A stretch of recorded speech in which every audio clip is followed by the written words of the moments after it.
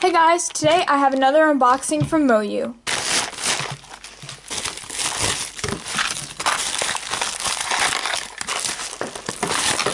Okay guys, so there was a ton in here. We're just going to start with these mini keychain cubes. So we have 3 centimeters, 3.5 centimeters, and 4 centimeters. So recently I got this one, which is 45, and I also got the 50.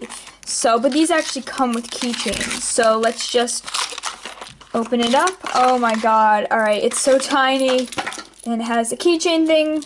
Oh, but this is the clip kind, which is easier than like the ring kind, so that's good. Alright, let's feel.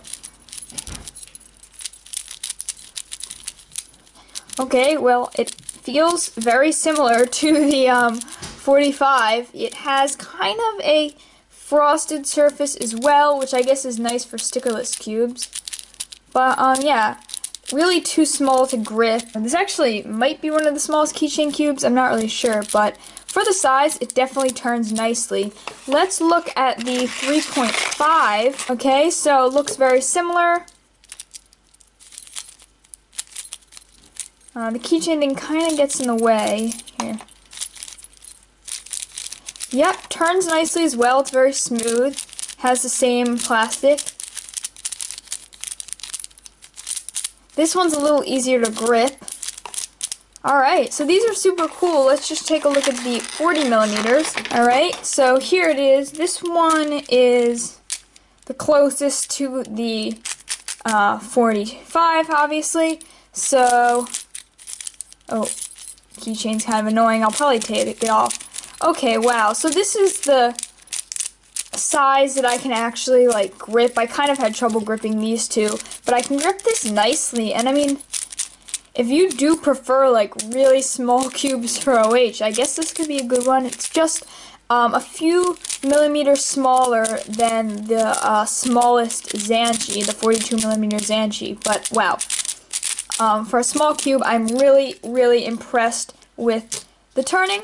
So after I looked at these a little closer, I realized that they don't just have the clippy thing up here, but they also have the clippy thing down here. So you don't have to like break it to take it off. You can just kind of take it out and then use it as a regular 3x3. So I think that's a really, really nice feature of Moyu. Next, we're going to get into this. It's the Moyu Xinghen time wheel. Okay, so let's just take a look at this. Oh my god. It looks really cool, but okay, it turns many different ways. So it has the middle slice like that, and then it has those inner things turn. Oh my god, alright. And then the layers can turn like that. Okay, this seems really hard to solve. Oh my god, and it also turns like this. Wow. But, turning wise, it feels pretty nice. Ooh, getting some mock-ups, but I mean, for, you know, a puzzle that's not really meant to be speed solved, it turns very nicely. Yeah, I am getting some catches, probably just because the way, you know, the mechanism is, but I can tell that this is really hard to solve, so if you're looking for a challenge, I would definitely say this is a good one. Okay, so next up I have this. It is the magnetic Xinghen, I think that's what it's called. Card and Lucas. Another clear cube stand, which is nice. I guess this cube is just going to come with that, which is nice. Alright, screwdriver.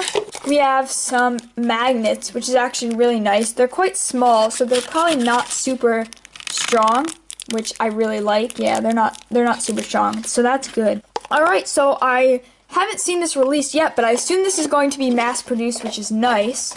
So I did use the Xinghen for my main for some time, but it was a bit unstable, and I always said like a magnetic version would be good, but all the ones I tried, the magnets were like way too strong, so let's just feel it.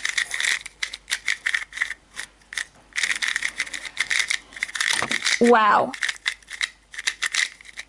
Okay, so it's a bit dry, you know, it's not like pre-set up in any way, since I'm pretty sure this is just the mass-produced version. it's really fast, which I like. Some of the other ones I felt the magnets just really slow it down, but wow, this is really, really nice. You can definitely feel the click. Yeah, the click isn't overpowering, but it does click into place really nicely. Wow, so I'm really impressed with this. If you like the globe one, I would definitely recommend the magnetic version. It definitely adds some stability and, you know, just helps the cube click into place really nicely. So, out of the box, really impressed by this. I'm going to have to do some setting up because it is a bit dry. I'll probably just lube it a bit and then do some solves. I think this definitely has main potential if I can get some good times on it. And last but certainly not least, we have the MF3RS2. So, oh, it doesn't come in plastic or anything. Alright, same logo as the other MF3RS. So I felt one at the comp today I went to, and it was set up and stuff, and it was really nice. This one is very dry. You can hear.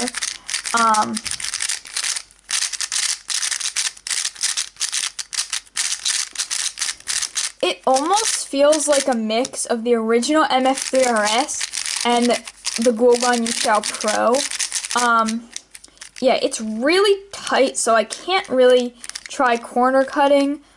Yeah, for a budget 3x3 out of the box, it's already pretty good. I don't know exactly what the price is, but I assume it's going to be similar to the original MF3RS, which is an amazing price for the performance of this cube. Alright guys, so this is all for that unboxing. Thanks so much for watching. Bye!